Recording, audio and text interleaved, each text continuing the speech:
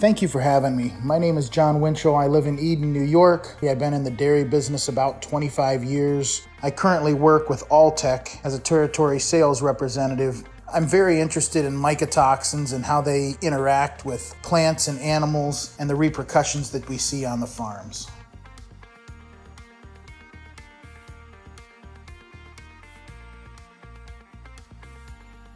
Well, it certainly has been a pretty colorful year in regards to mycotoxins and feed hygiene issues. As for the Northeast in 2018 and 19, really the wet second half of the summer of 2018 created a storm of what I'd call field-borne fusarium molds and mycotoxins. I've seen elevated deoxynivalenol or DON numbers exceeding the levels from the last 3 years.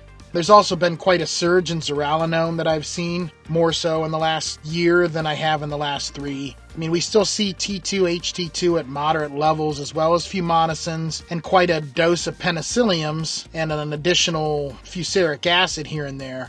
This mycotoxin soup creates quite a few problems as these mycotoxins are pretty synergistic. So I have seen situations where you have high DON, T2, and penicilliums, and you will have lost milk production in the dairy world, loss of components, loose manure, and I kind of call it a toxic triangle, and it can cost the producer money from many different angles.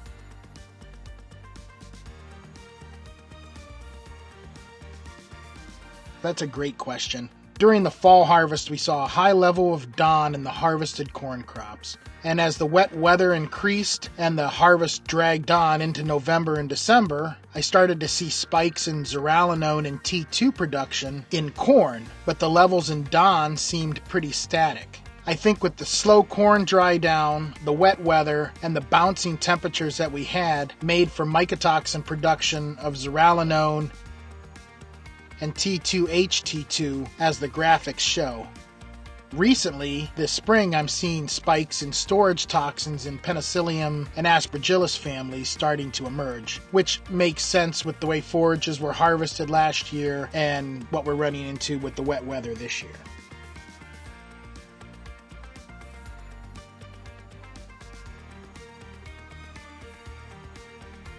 In 2018 and 19, I've seen the typical issues that you see with higher levels of mycotoxin, traditional dry matter intake changes, immune suppression that you see with DON, the loose manure and digestive upsets that go along with T2, HT2, and now I've been starting to see a lot more reproductive issues and abortions that go along with the huge surge that I've seen in zearalenone this year. This can cost a producer thousands of dollars in lost income in various different ways. The big issue is when these mycotoxins are present at the same time, you get a loss of performance and growth due to the synergistic relationships with the mycotoxins. You couple this with the stressors on the farm or from the weather, and you get these mycotoxin storms that you see come up.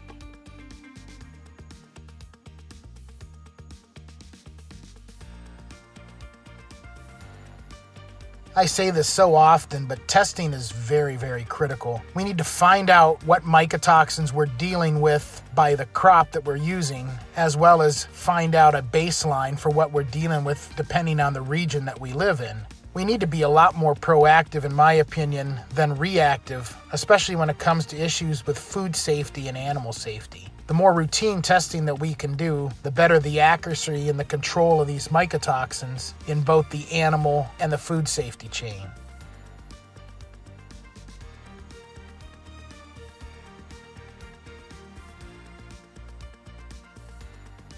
The Neogen Monday Mycotoxin and Crop Report is kind of my go-to Monday report. And in the report, I can get crop data, weather data, regional data, and mycotoxin trends by crop. And it's very important to see how harvests are coming off in certain areas so that we can help out the customers in those areas. And also the special reports you get from whether it's Tony's tips to guests like Dr. Max Hawkins or other guests, it's a nice addition because it's usually very timely, and that helps quite a bit.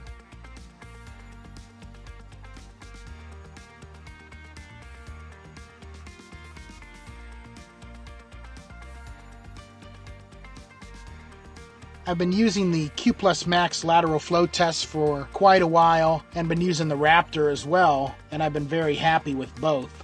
As for the Q Plus Max kits, I really like their ease of use. The one thing that is a real big advantage is the use of one extraction for multiple mycotoxin results, because it really saves time in the field. And as for the Raptor, I feel it's the great next generation to the Accuscan Gold Reader, as well as state-of-the-art in the industry for readers in general. The Raptor reduces sample time, in my opinion, by having these multiple ports that enable you to test multiple samples at one time, and that's a big difference. Also, the internal timing system reduces the extra time spent and gives you a final result, and you can start another sample simultaneously with that. And now with the addition of the Raptor Solo, with it being a cordless device, I use it a lot on farm and at the tailgate level so that I can get samples and results as quick as I possibly can. And this shaves off a lot of time that the customer might be dealing with mycotoxin issues. So I think the Raptor and the Raptor Solo have been wonderful additions.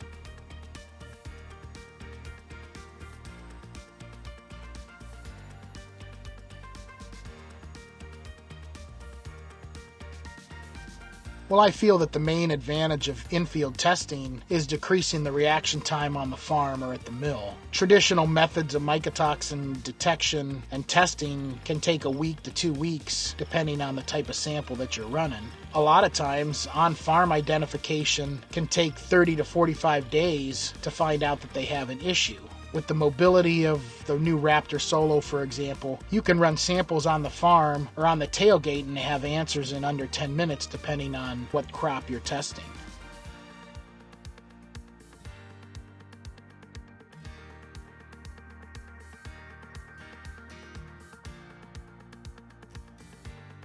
Well, in my opinion, I believe both Neogen and Alltech have been on the cutting edge and have been leaders in the mycotoxin field for years. I think the different tests are very complementary. You get the best of both worlds. You get the instant accurate results with the Raptor, Raptor Solo, or Accuscan Gold, and on the other hand, you get more comprehensive results with the 37 Plus. They're both very accurate, they're just different tests. With the 37 Plus, you get results of over 50 mycotoxins now using liquid chromatography and double mass spec technology. And I think when you have the ability to have a quick sampling as well as a detailed sampling, that will help you find out what you're running into on the farm and at the mill.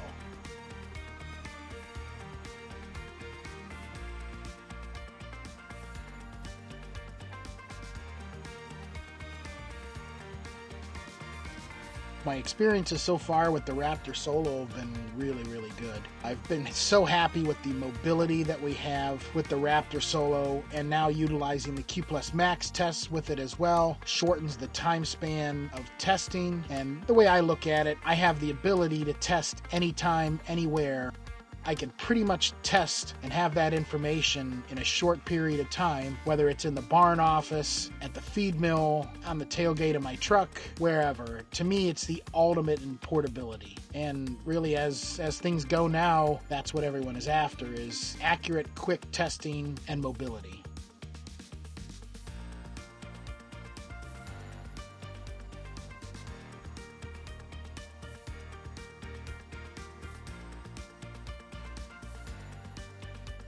I think the best recommendations I can give is test. Testing is critical. We need to know what we're dealing with by crop so that we can know how to take care of the issue. Whether it is at the feed mill, the farm, or in the field, you need to know what levels you have with speed and with accuracy. And actually, I've been seeing more of a trend with grain farms using the Raptor to test their corn before they leave their facility so that they know their levels and can make better decisions and save time, money, and deliver a higher quality product to the end user. So to me, I think that's very important, but we have to know what we're dealing with first.